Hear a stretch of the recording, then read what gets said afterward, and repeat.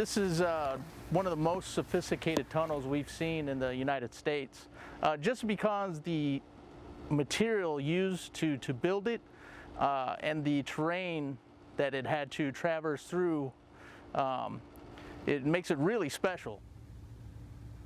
This tunnel in particular had a wood pallet floor the whole way of the tunnel, and it had a rail system running through it as well.